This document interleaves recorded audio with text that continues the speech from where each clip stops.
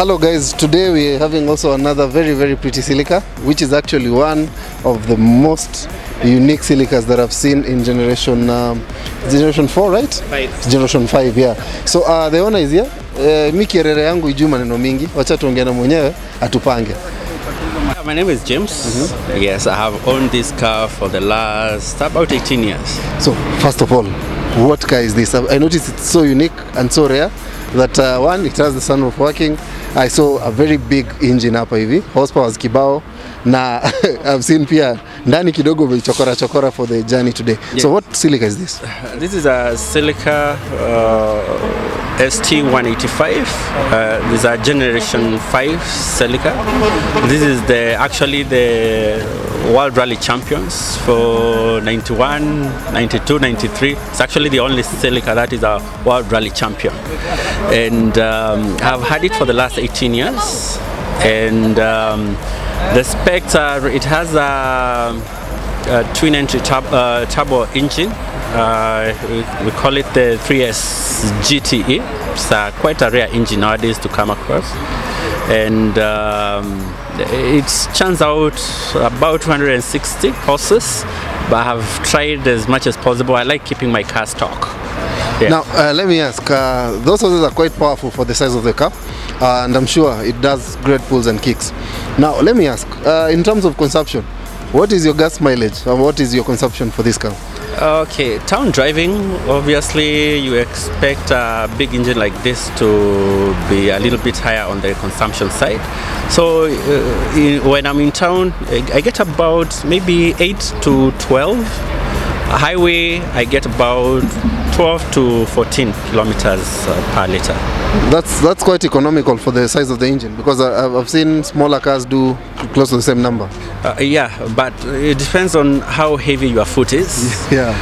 If I wanted to do 5 kilometers per liter, it will.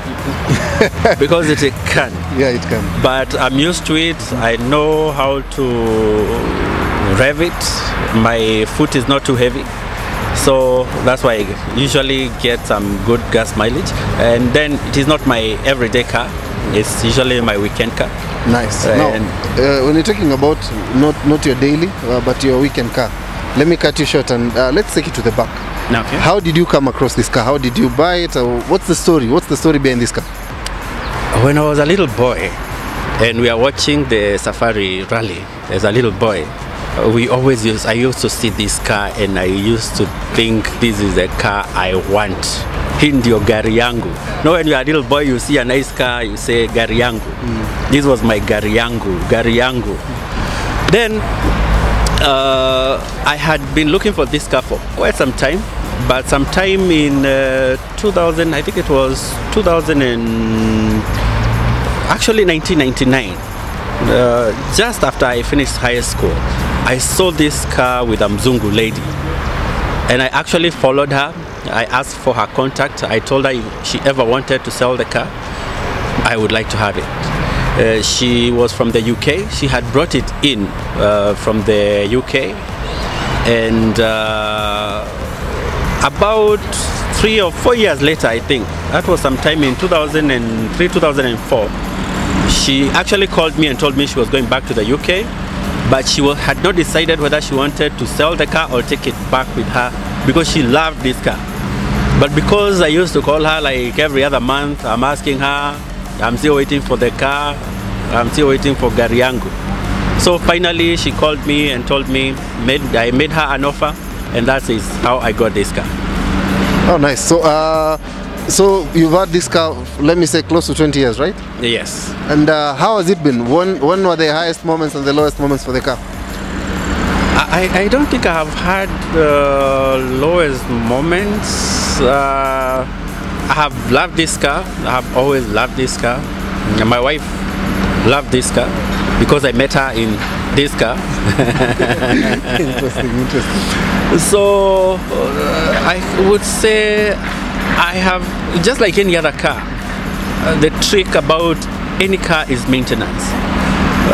It is sometimes you can get problems getting spare parts, but if you love your car, you will import them. Sometimes, because you are in this Nairobi, sometimes you are hit, like I have a small dent on the other side. That has pained me quite a lot.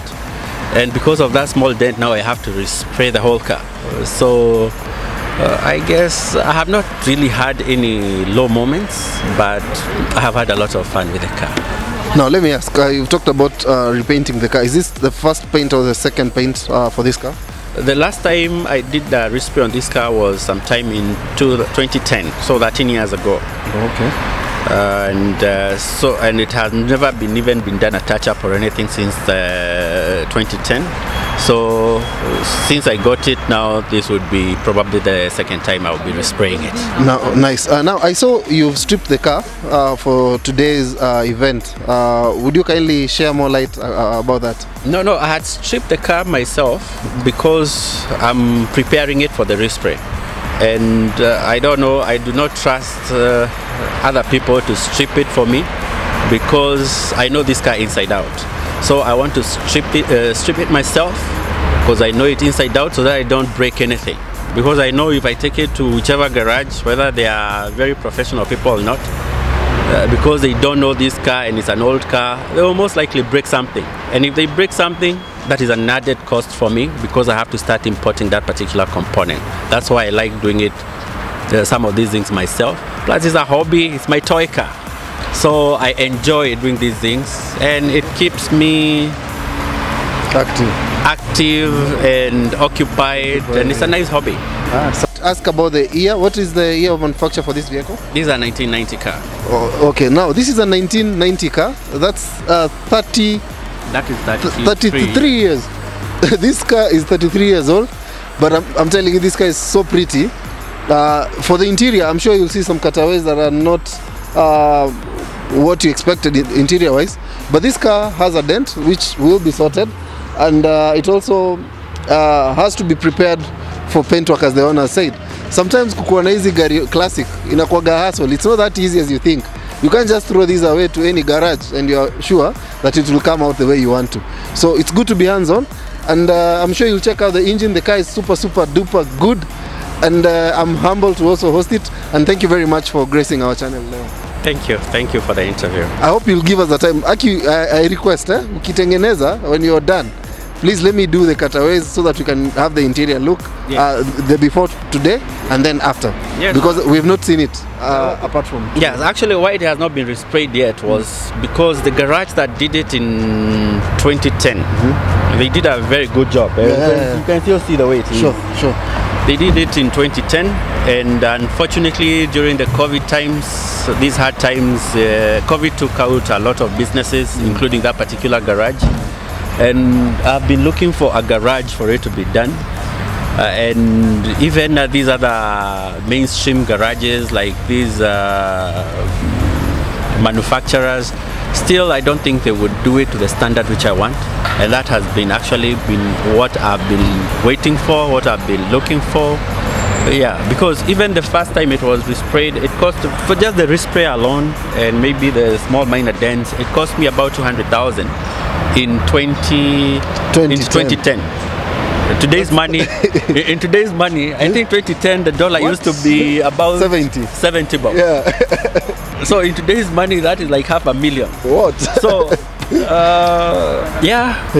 it's usually costly to do some of these things, but you do it once and you forget about it. And if it's something you love, this car, by the way, is not for sale at any price, so don't even call. So this is it's family, part of my family. Yes, it's like the fourth child in the family, so it's not for sale. That's why we take good care of it, and the cost is usually not a problem. An issue. Yes. So asante sana, thank you very much for gracing us. All right. Barikiwa.